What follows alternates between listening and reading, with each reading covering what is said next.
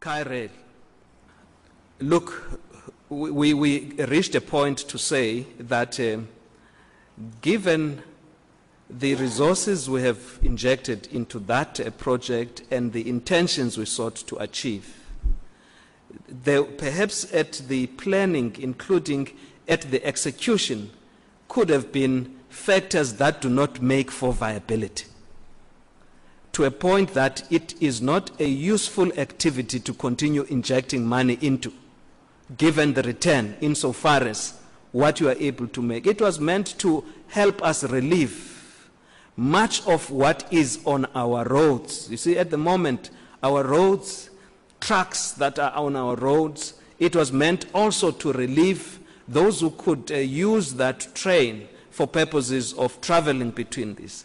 But just the whole architecture of the thing, the speeds in which it could do this, it just didn't make for viability. I think there were issues in the design of the thing. We only were driven by the desire to see the good, and the very technical, detailed planning that makes for this to be viable, the dots did not get together well. Hence, we took a view at that given time that it does not make good sense for what it was intended for. No, I don't want to go to Mthatha and spend the whole day. I'm sure even tourists don't want that. I want to reach the place I want to get to at the quickest point of time. Similarly, if you wanted to have goods taken off our roads, there is commerce, industry needs time.